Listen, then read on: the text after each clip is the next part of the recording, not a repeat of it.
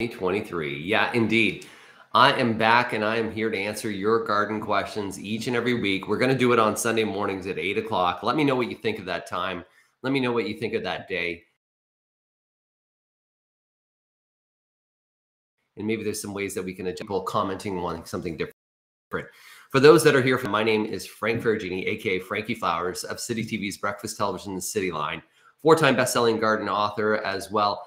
A lifetime of garden experience and really agriculture and horticultural experiences. My family has 2 garden centers, but as well, we used to be farmers in the Holland and Cooksdown Marsh, and I still have cousins that farm in the Holland Marsh. If you ever see, if you go to the LCBO and you'll see a vodka and or gin called Sight Vodka or Gin, that is my cousin's Riga Farms that is taking leftover carrots, leftover beets, combining them with corn and turning it into vodka and gin.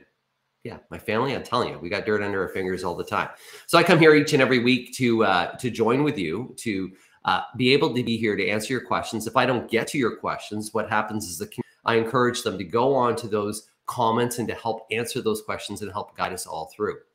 With that, if you're wondering, where the heck have I been over the last few weeks? Well, right after we had our live broadcast at the Sheridan Center, I lost my voice. And that actually impacted me for pretty much 2 weeks' time. And you can almost hear it in my voice still where, you know, I wasn't feeling bad. I just didn't have a voice.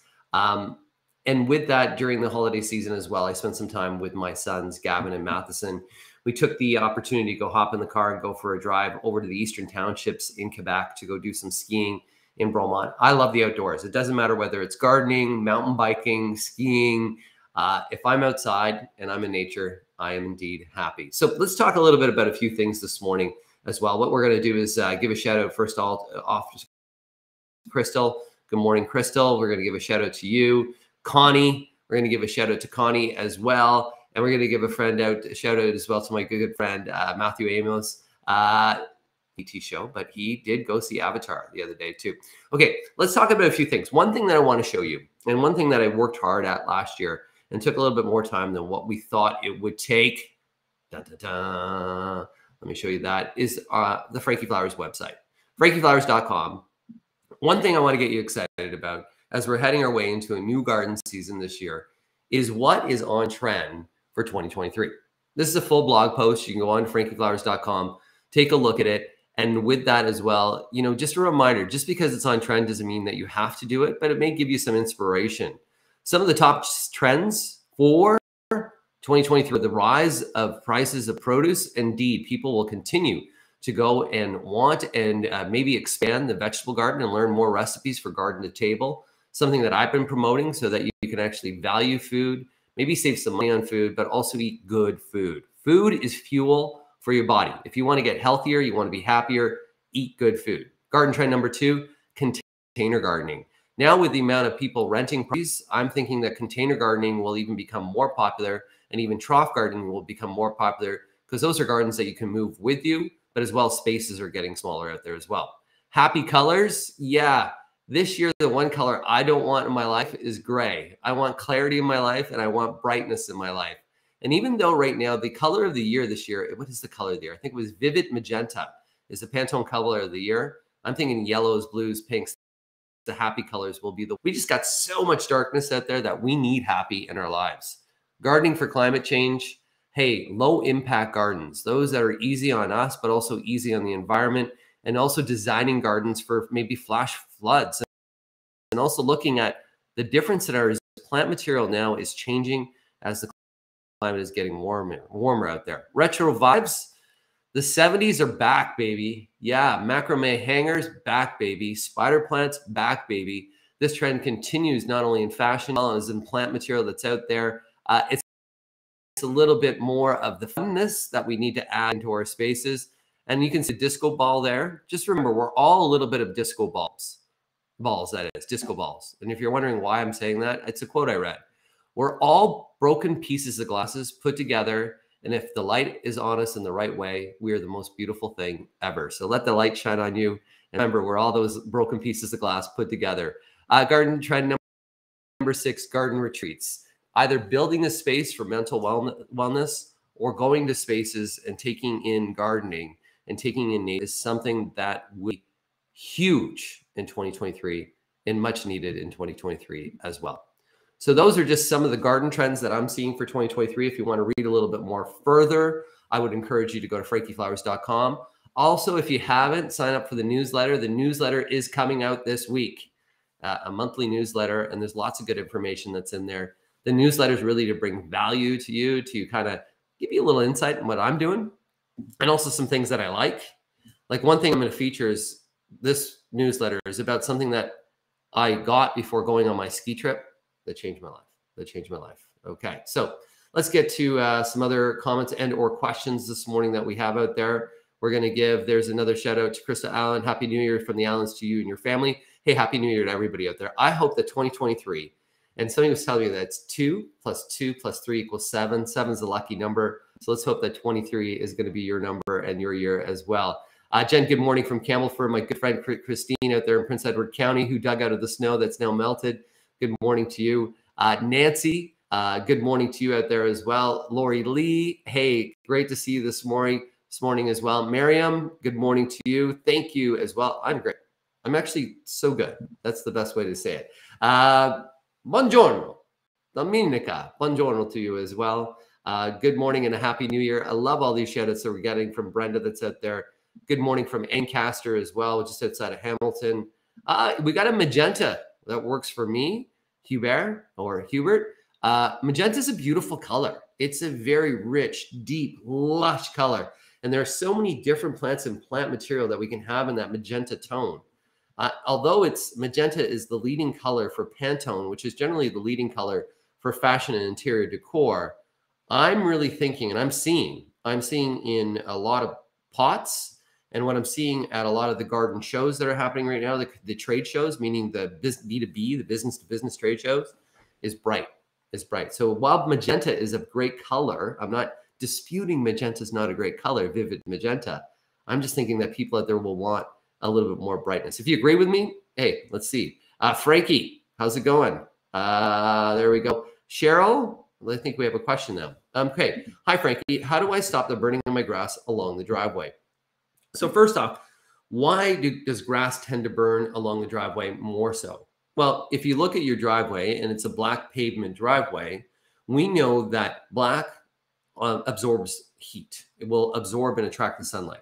So that black pavement driveway will become excessively hot. And because it's excessively hot, the areas to the exterior, right along the side of the driveway, will dry faster than any other portion of your lawn. Also, your lawn is a cool temperature plant. So along the driveway, it's going to burn if it doesn't have adequate water. A couple things that you can do is make sure that you are watering those areas along the driveway a little bit more frequently, more often, more deeply. The other thing too is to make sure that you are, in the summer months, raising the blade of the lawnmower to about 3.5 inches. That taller blade will actually help shade out and will help. If that continues, the other reason why sometimes we get burning of the grass along the side of the driveway is when they went to install the driveway, their limestone screenings and all the aggregate, the material underneath, extends over a little bit beyond. And so the soil quality underneath the lawn along the driveway is not that great. A little bit more drainage that's there, so it even dries faster. So sometimes even tearing out that area, digging down and improving the soil along that to absorb moisture and to also be better for the plant material itself, being grass, it'll do that much better out there. So those are some of the reasons that are there. And those are the questions that we help answer here. Good question there, by the way, out there as well. We got another good morning shout out this morning. Nice thought from Linda. I love that thought of a disco ball, because like when you see a disco ball, it's the 70s, it's fun, it brings you smiles. And when the light shines off a disco ball, it's just so like, it's so beautiful, right? But we're all like those broken pieces of glass in life, all those moments in life that, have broken us, but then, you put us together, and with all those experiences, we're a disco ball. If you have the right music in life and the right light, you're going to dance, baby, dance, and dance well and be beautiful. Good morning, Frankie Flowers. Happy New Year to you as well. Good morning. Hey, my good friend, Tanya, we still got to go for a walk with the dogs. I know Tanya's traveling all over the place. Tanya works for Ball Horticulture, one of the Ball Seed and Ball Flora Plant and all those companies as well, Selecta. Those are kind of the people that bring seeds and plants to growers that then will bring those plants to you. So Tanya's out there. She's the one that keeps me in store and keeps me informed about what's going on in the world of gardening. She's a good friend that lives locally and somebody who I went to high school with back in the day. High school was just a few years ago, right? Right? Mary, good morning, Frankie. Happy 2023. I'm in Dunchurch, and what snow we had has pretty much left. Some of my gardens are bare, and we're starting to get colder weather with not much in sight. Is there something I should do to ensure my plants this year? So this is a question I'm getting quite often, because now that the snow load has left, and really over the last, I would say 10 days, we felt very much like spring in Southern Ontario, and we have seen some of the plant material sprout up. Is there anything that you can do? Really, at this moment, the best thing that you can do is just let nature take its course. Putting additional soil or trying to insulate or putting some leaves and things like that can help, but also can harm even more so. So the plant material will rebound. The plant material could be impacted. We could have fewer and less blooms this season. Some things will be blooming at different times. The magnolias, because I have seen some magnolias bud swell quite big, which is a concern. There's nothing you can do to cover those up. If you wanted to put burlap around, but really if we get a temperature that's going to be really cold and really it's the winds, burlap will help in that instance if you wanted to do a burlap string. But overall, my main recommendation is just to let nature take its course, because really in nature, there's nothing out there that's helping them. So these are just kind of what we need to go through. And this is starting to become the new norm that's out there as well. Lori, good morning. Hi, Frankie. I'm trying to overwinter my rosemary. I have my rosemary inside here. I'm watering every 2 weeks or so. Should I fertilize it at all? Thanks. Don't fertilize it right now at this moment. I would wait till about mid-March before you start fertilizing. Fertilizing in March, what I would just use is a water-soluble, all-purpose Miracle-Gro. Water it first and fertilize thereafter. And you're going to be fertilizing it once a month till you put it outdoors. The key is that our homes right now are quite dry or getting drier. So usually you want a humidity level about 30–40% inside your home for plants. And if it's below that, adding a humidifier, not only is it going to benefit the plants, it'll actually benefit you, better air quality for you. And those are really the main things. Make sure that rosemary does not sit too wet for too long, because that's the main harm of overwintering a rosemary, is for it to go into root rot for sitting too wet. Being in a south or west facing room with bright light, not directly in front of a window, is key. Don't put it directly in front of a door or a sliding door that you're going in and out of, and don't put it near any heating vents. So those are some of the things that you need to do. I hope that helped you. Hubert saying a happy 2023. Boom, boom, boom, boom. You too, buddy. Dawn. What's going on, Dawn? Welcome back. Good to be back, by the way. Tallest grass for privacy, and when do I plant it? That's a great question that's out there. So ornamental grasses, you can be planting them first thing with planting. You can be planting them, best ideal time is spring and or late summer, early fall. Those are the best, but you can plant if they're container grown.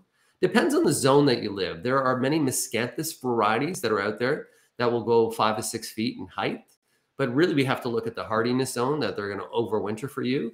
One of the most tallest attractive grasses that are out there are the pampas grass, because they put a beautiful plume up top. They get a very nice height. But there's a bunch of different ones. I would really, one of the best resources to take a look at perennials and ornamental grasses is perennials.com. So take a look at perennials.com. You're going to need to determine what zone you're in. If you're watching me in Southern Ontario, you could feel confident with anything that's hardy to a zone 5, in some areas zone 6. But if you are in Northern Ontario, you're going to be more of a zone 4. If you're watching me in areas like Calgary, you're zone 4 to zone 3. If you're in Vancouver, if you're in White Rock, Vancouver watching, your zone could be a zone 7. There's actually even warmer areas of White Rock because there's even palm trees that do well there. So take a look at perennials.com. Look at miscanthus. That's the varietal. That's actually the cultivar. There's many different miscanthus that's out there. There's one called zebra grass. Doesn't grow that tall, but it's a really great vigorous grass. The other recommendation I have for you when you're buying ornamental grasses, make sure that they're mounding grasses. What it means by mounding grass, when you read in the description, is they'll mound, they actually won't send runner roots out and then become invasive. So really take a look at that. That's over there. Good morning. Miriam, Frankie, crinium stars and stripes are perennial plants, are not. I'm going to take a look at that because I don't know. This is what we, Saturnium Stars and Stripes. So guess best thing to do is I'm going to look it up here. Beautiful looking plant, by the way. It's actually a bulb. It's a lily variety. Hardiness zone. No, it's not. So I'm going to pop this up for people so that everybody can see as well. Actually, well, here we are. I'm getting a little bit of misinformation that's here, because one was it was a zone hardiness 8 to 10. This one here, which is a perennial flowering bulb. So let me pull this up for people so they can see what we're talking about. And sometimes I don't know all the plant material that's out there, and I'll admit when I don't know something, I'll just look it up with you. It's the best thing that we can do that's out there, because I really want to make sure that we get the right information that's out there. So this is a bulb company, which is out of the Netherlands, of course. So here you go. So it is, the hardiness zones is 3 to 10, meaning that it would be hardy for a region. However, Miriam, it says lift and fall in zones 3 to 6. So this means that this is a summer flowering bulb. The only way to make it over winter is to actually lift it and to bring it indoors. Treating it similarly to a dahlia, treating it similar to a canna lily, like the tubers, a beautiful, cool looking flowering bulb. I'm gonna do this, do a block there because I don't want to do that. But there you go. So not a perennial. It's actually a summer flowering bulb is the best way. So that's why sometimes you have to read into the information and have a good look there and try to really determine and or figure out what, like sometimes it's misleading. You know, it says hardy zone 3 all the way through to 10, but then it's telling you to lift it.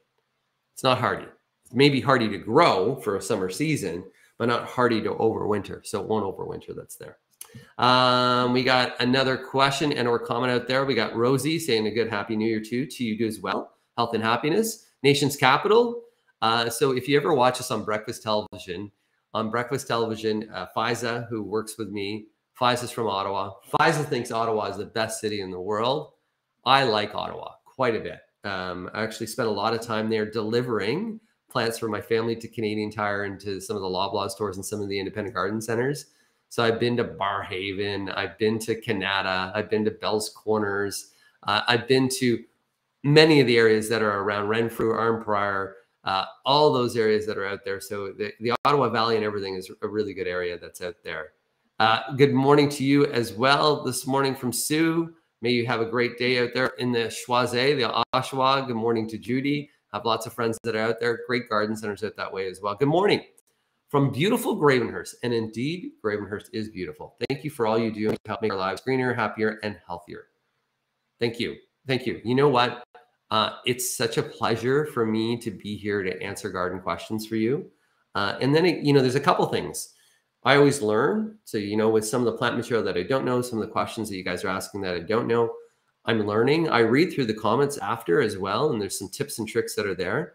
And also, it's super important for me to keep my mind in the world of gardening very active. So when I worked in my family garden center and I worked there for so many hours, this is something that I did all the time. And if you don't use it, you'll lose it. And so I want to continue to be green, continue to grow, and I want to continue to inspire. Like, my main thing is I just want to motivate people to get out there, get into nature, to garden, because gardening is a physical outdoor leisure activity. So you're going to be healthier, fitter if you garden. If you grow plants, you're going to eat better. If you grow your own food, you're going to eat better. And then also working with nature and being in nature, studies have shown it makes us happier, healthier people. And right now I just see there's just so much darkness out there and there's so many sad people. And it's okay to be sad, but I'm just thinking, hey man, plants can make us all happier out there. Tanya, she's saying, so excited for Pantone color of the year. It's my favorite color. Tanya, we're going to have to talk about this. We're going to have to, it might be your favorite color, but are you going to do all that in your gardens this year? Like all vivid magenta? Like Tanya has a ton of containers. We'll have to do a tour of Tanya's containers this year. Christine, yes, love colors. Just bought myself some cut flowers to brighten the home. That's something we can do to brighten our homes. I just had a friend that bought some tulips, and yeah, tulips are available right now.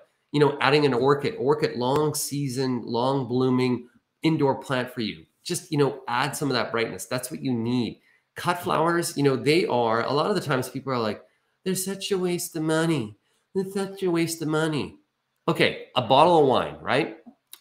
Love wine. Love me some wine, right? Like I'm going to tell you, like, look, there's my magazine that's there, Wine in Canada. I love me some wine. Like, love it. Wine, it's a $20 bottle. Say $15, $20 bottle, something like that. It lasts me a night. And the next day, I don't feel so good. And really, it's going to add weight onto me. And it's going to take away from my health. Those flowers over there, they're going to last 5 to 7, some even 10 days as a cut flower. They're going to bring me happiness. They're going to add me joy. So really, they're not a waste of money. It's all where you put your priorities, people out there. Okay, I want to give a shout out because one of our viewers of the Q&A has a book. And so what I want to do is I want to share and give a shout out to them. And I want to show their website first off, and then we'll show their little book that's here because they sent me a copy out there. And I just got to go here and I got to go share. It's called The Wheezies. So this is the whimsical world of the Wheezies. They're fun books for children 2 to 10 years of age. You can check out their website at thewheezies.com. Pretty huge accomplishment for anybody. You can see that you can buy it on Amazon. You can buy it pretty much from Walmart. It's a huge accomplishment for somebody out there to go and publish their own book. You know, the author themselves, Terry Davies, there he is. He was born in the Wells, but him and his wife came to Canada in 1976. They lived and brought up their 3 children in Toronto, Ontario. So they sent me some copies that are out there. And I just really want to give, I want to really this year promote and help people out there that are doing great things. It's kind of dark. It's kind of bright, that light. I got to fix the lighting in here. These are things I got to do. Got to do that. So big shout out there to them as well. Matthew's asking me, Matthew's a movie fan. Have I seen Avatar 2? I've not. I was told by a really good friend that the story is based upon 2 brothers. Nature talks a lot about that. And then I will cry in Avatar 2. So I'm waiting for my 2 boys. My 2 boys are away with their mom right now. I'm waiting for them to come back to go see Avatar 2 to see if I'm going to cry. Let's see if I'm going to cry. Good morning from St. George. Good morning to you, Pat, out there. Tracy saying a good Happy New Year to everybody out here from Perry Sound. Dale. Okay. Try growing herbs in the house. Super difficult. The reason being is we just don't have enough light, right? You need a growing system to be really growing herbs indoors at this time of year effectively. So Arrow Garden, great system that's out there. There are other products that are out there as well. I've used one called Click and Grow, but Arrow Garden is great. I have a few pots in my kitchen counter, but they only last a few weeks and don't continue to grow. I brought a few in from my gardens and died off early. So it's just light level. So what that means is the duration of light during the day. Our daylight levels are so low. The growing systems themselves have a light, an LED light, and they're aquaponics, so they grow in water. They really take care of everything for you, and they will continuously grow that are out there. They're tabletop, so if you're just looking for, and not a huge amount of herbs, but just for something to bring you freshness during the winter season, it's something I totally recommend. So check out Arrow Garden, and that's AERO garden.com, or you can check out Click and Grow that's out there as well. There's lots of growing systems that are out there, but those are just a few. Good morning from the Rock this morning from Newfoundland. Happy New Year to you as well, Patricia out there. We got a question this morning about one of my favorite plants, daffodils, narcissi. Started to sprout. Will they still be okay in the spring? Yes, they will. If you're wondering why Frankie is a fan of daffodils, they're poisonous to squirrels. I love the color of yellow in spring because yellow to me is sunshine. They're also perennialized, meaning you don't have to lift them. They actually will naturalize. You will have to divide them after a few years because they will get into clusters. But I'm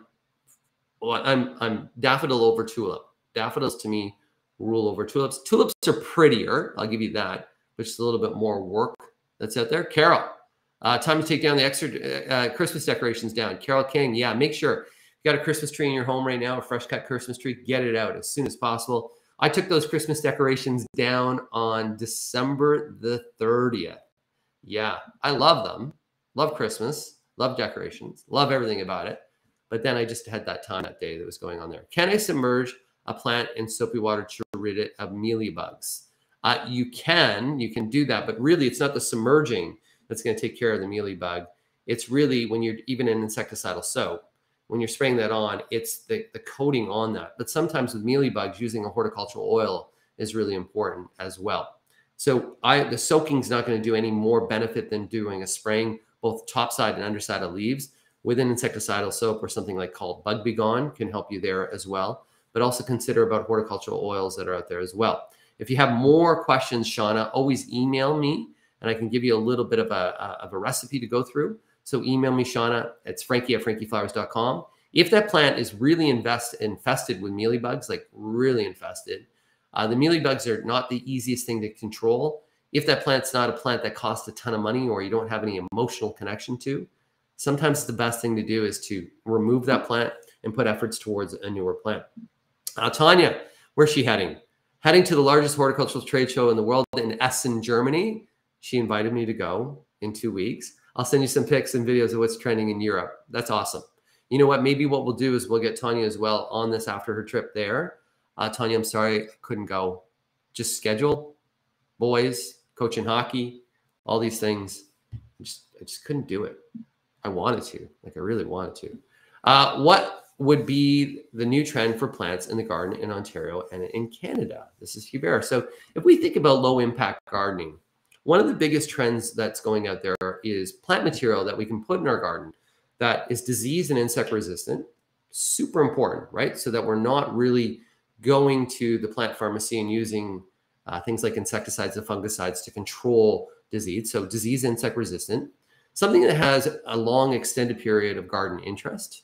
So either a long bloom period or really interesting foliage, and something that's not invasive. That's the criteria that's on trend right now in plants and should be on trend. And those are native plants. Some native plants are really on trend. And then there are also some new plant varieties that are out there that are exceptional varieties. There are some new varieties of echinacea that give you long bloom periods that are really quite fantastic. There are new varieties of sedum that are really great too. So we're looking for plants that are low, easy care for plants that have great garden interest. Those are the ones that are on trend and should be on trend. It's kind of like survival of the fittest in your garden. And I'm going to do a talk on that, why we need to select gardens to be survival of the fittest. Good morning. This is from Eli, I think, or Eli. I'm really bad sometimes because I can't really see. Good morning. I have a hibiscus plant. I've had it for about 10 years. It's about 5 feet high on a 24-inch base container. I'm worried now that the leaves are turning yellow and we're losing them. Never seen it like that. Happy New Year from Winnipeg. So in Winnipeg, you guys have been running quite cold. So that means that the heaters in your homes have gone on a little bit further. With that, that would create a drying in the home. So that hibiscus plant, if you have any type, there are many different ways that you can measure humidity in your home. So you can even get a humidity meter that will help you with that. You can find those online quite easily. So adding a humidifier, really the key with that plant is to allow it to dry out into watering. But because it's such a mature plant and being even in that large of a container, it's probably drying out pretty quickly because it's probably all root. It's probably all root, very little soil that's there. So you may want to just pay attention to the watering of that. The yellowing leaves in a hibiscus is an indication of either too much water or too little water. Adverse, a lack of humidity is one thing. Any change in environment, let's say that it's near a heating vent, anything like that. So just pay attention to that. A closer inspection of the leaves themselves. If you want, I can really dive deep into this for you. You can send a picture to me, Frankie@frankieflowers.com. That's my email. But generally it's humidity, lack of water, or too much water that are causing those. And because it's 10 years old and quite mature, and it's in such a 24-inch container may sound large, but if it's that mature of a hibiscus plant, it's probably drying out quite rapidly. Because you have, versus us here in Ontario, where we've gone through like 7 days of cloud, you have seen actually some good significant sunshine in the prairies and into Winnipeg and into Manitoba. So that's probably what's going on. Probably a little bit lack of water that out there.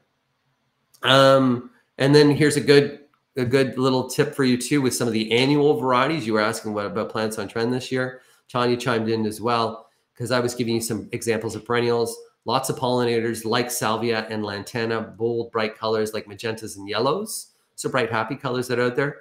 The perennial varieties of salvia, I've always loved Salvia Mystic Spires. It's probably one of my go-tos that are out there. But those annuals, those annual salvias like the Mystic Spires, the amount of hummingbirds they attract, mind-blowing. Like it's amazingly so many hummingbirds that are out there. Good morning this morning as well. We got a shout out from St. Catharines this morning. So we're going on 30 minutes right now. I'm just going to look for one other question. Here's a question for you that are, what are the best vegetables to winter sow in Mississauga? Okay, so right now, there was something I wanted to get to as well, is what should we be doing in January? And January is the time for us to plan for our upcoming gardens. So if you're growing vegetables, you may be thinking about sowing seeds indoors for your upcoming vegetable garden. So first thing is if you're a new time gardener, sowing your own seeds, there are some ones that are super easy, like cucumbers, zucchinis, beans, super easy. And you're going to sow those actually quite late, almost in mid-April.